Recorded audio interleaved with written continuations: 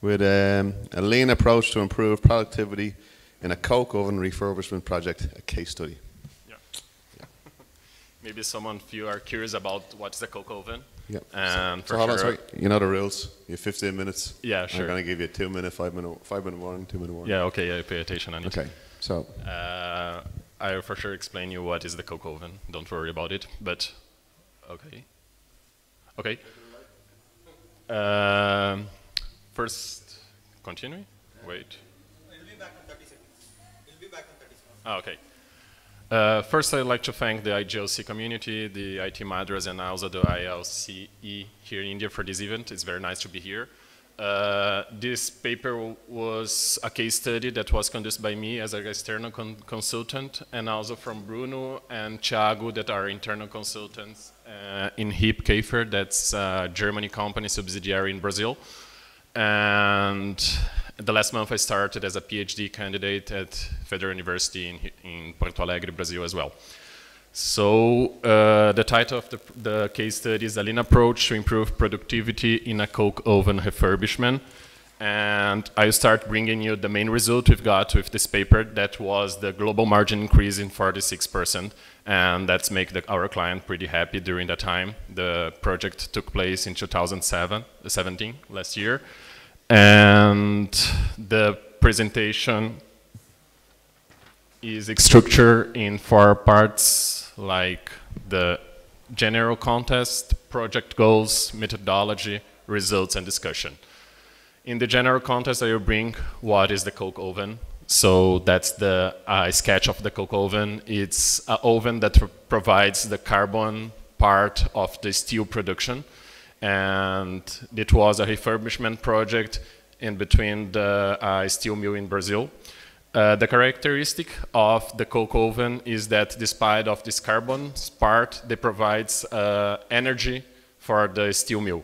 So we can't stop producing coke since we need to buy energy for somewhere else to produce the steel. So we are working with hot repair in that mill. The contract scope foresees the repair of 253 chambers, and the scope was divided into 6 steps. And when we started that approach, the first step presented a huge delay and problems with the budget. Here you may see how is the coke oven from outside. You may see that open window and the thing is burning inside, as we used to be fire workers as well, firemen there. And also the coke oven have the scope of the project. It consists in removing the metal structure from outside, demolish the existing walls, and rebuild the new walls inside that we call refractory assemble.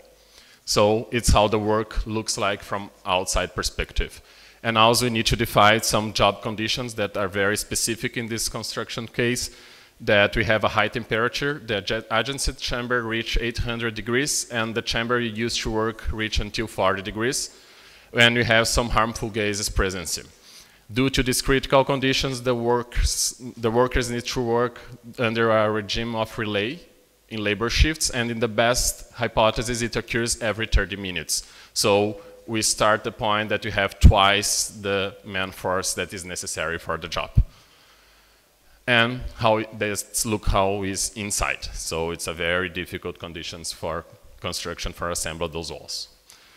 The project goals was to increase the operational efficiency of the coke oven refurbishment project. And first of all, we needed to catch the delay for the first phase, to structure the contract planning process, as the client identified that the planning team wasn't performing as they desired. So we came out to work with medium and long-term planning, to implement a system for managing the routines and production control introduced in the last planner system, and also to bring improvement initiatives to increase that productivity.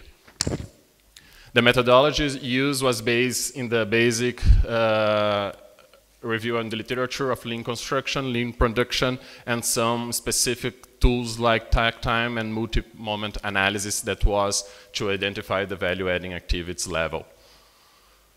And the scope was divided in two main phases of workshops, and sustainability took around 8 months, the whole project. And the first phase, where the external consultants was more present, took the analysis, the planning, and also the Kaizen that was about the production improvement approach.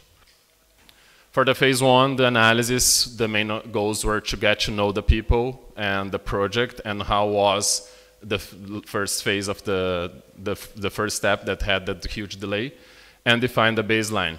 So HipKafer has an internal tool that they call OPA. It's overall process analysis that is a value stream mapping. So it's a different name because they have a standardized inside, but the phases and what we look for, it look there is to map the current stage. And also a strong Gemba presence in looking for inefficiencies and waste during production.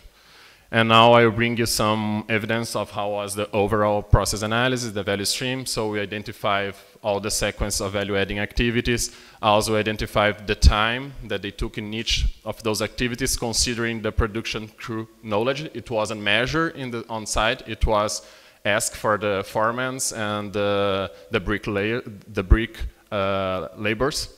And also we could identify bottlenecks, and the main of them were about material supply, lack of preparation standards, excess of frontline workers, and lack of agility in labor shift. And I will bring you some pictures of the inefficiencies that you could see on site, like you can see on the pictures here, the excess of frontline workers, a lot of problems with material supplies in frontline.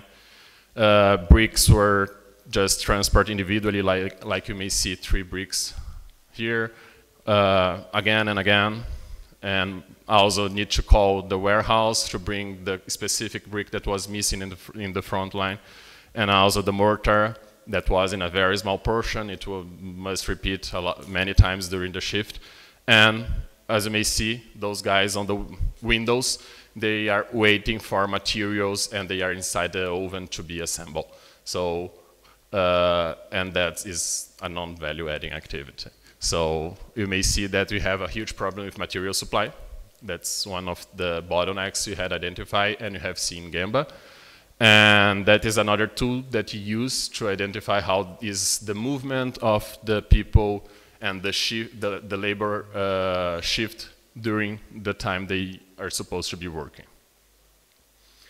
The phase 2 considered in the planning, so it was divided in 3 aspects: the process review, the strategy, and the production management.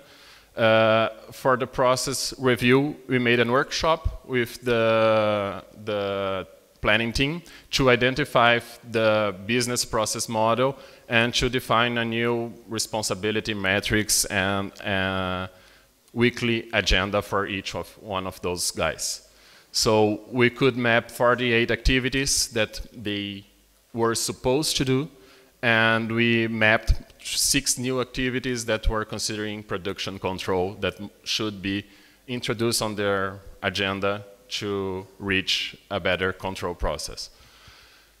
The production strategy was mapped for the next steps. So as I said before, we had 6 steps. We made 1, and now we are planning the next 5. So for each step, we started like mapping the sequence, remapping the sequence of activities, identify the start and dates and the duration of each one, the histogram predicted, and also the constraints considering material, equipment, construction method, and design. So using that, we could replan the histogram, and we had a reduction of around 7% of the histogram, just review how people were divided during the activities. And the production management, one of the managers of the construction site told us that one of the main inefficiencies of the planning was the delay to have the right information in the necessary time. So we used some, we were based on the last planner system, and we introduced daily meetings that were held twice a day, 7 a.m. at 5 p.m. It was conducted by the planning supervisor, but also foremen, engineers, and the safety and quality responsible participate because of the great criteria that you have with safety there. And also we introduce the the quality inspection needs to happen in every brick layer. We introduced some simple KPIs, like PPC, and also a managerial cockpit that was updated weekly. And the third phase that we call the Kaizen, that was the production improvements approach. Our company used to use a 7-phase workshop. Here I will focus on 3 phases of that. That was reviewing the value stream mapping, considering a future stage right now, and looking for improvements that must be implemented, and then bring new standards for the production. So our workshop team was a multidisciplinary team, considering the general manager, bricklayers, the engineers, myself, and the 2 internal consultants. So here he was making a pre-assembler prototype to identify how the bricks configure in between. You may see that they are all different. In this process analysis, we could make an action plan. Then we identified 22 improvement opportunities, and it turned into 18 actions that were put in the action plan. And those improvements were defined into the demolishing of the existing wall, the supply and support activities, and the production strategy. And now I will bring you some examples, like before and after, how it was simple and how it brings some improvements. So first of all, the demolishing, we use like the garbage duct that make like a continuous flow of demolition. So we reduce the handling steps in between that demolition phase. Also for the supply activities, that was one of the largest bottlenecks. We adapt the brick pallets to the platform, the aerial platform. Then it could transport the bricks in vertical and horizontal and vertically. We didn't reach any mechanism that could put the pallet inside of the oven because of the size of the window we had. Maybe in the next wave of Kaizen. Also for supply, reorganize the layout and introduce in the warehouse a pre-assemble for the pallets. So the pallets reach the middle level in the sequence, the brick sequence that it must be assembled inside of the oven. It's just simple like that, but it wasn't done before, and it brings us the good results we've got. And also some support activities, like we had a lot of problem on phase 1, considering quality and cleaning. We lost 16 days in our predictive master plan, considering cleaning. And then we review how the protective devices were, and introduce the practice to control them in every quality checklist. And also another jig device to guarantee the measure of the assemble.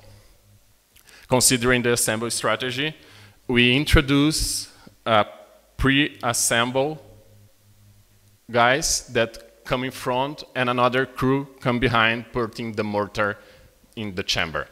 So considering the guys that must be in the climate room in that 30 minutes and the other guys that are working inside of the chamber in the other 30 minutes, we reduced from 40 to 29 labors in this specific step. So the results, you arrive. First, we achieve all the goals that we proposed in the beginning. During the planning, our accuracy level between production and planning reach good levels monthly, a crescent behavior. And it is most of about the daily meetings that we could understand the constraints and look forward to remove it before. We didn't make like a look ahead planning, like the medium term, because as you talked before, it was very difficult to introduce in the company. But as the routine meetings, we could understand the behavior of the constraints we had in this period. Considering the productivity, that was our most important results. Like in the step 1, we have that problem with the budget. And in the other steps, we have like a reduction of man-hour for assembled ton that you used. And in the total country, we reduced in 20%. That was a That was the main result that brought us this 46% in the margin. It was very interesting result for the company. And then I bring it the discussion. And first of all, yeah, as yesterday was mentioned, the change management process is every time a challenge for us that are working with Lean and working with Lean construction. And I can say that here, the motivation and the aspect that, as you said, Barak said yesterday, they had fun working with Lean in this project. So that's the great part of the result is make with the group working together. For sure, some meetings were very upset, very boring, and the people were pushed, but the motivation was clear after the first and the second month. Another, just very quick, I need to stop. It was this strategy, and it was used for the company as a standard for new commercial approaches and also new budgeting periods, and also brings the output that the company, that Hipkafer told us about the external pre-existing consultant that make the catalyze it, make it faster, the Lean implementation during the project. So thank you very much. I need to thank you also Hipkafer that allowed us to bring the results, and I let here my contact for any questions or suggestions. Thank you.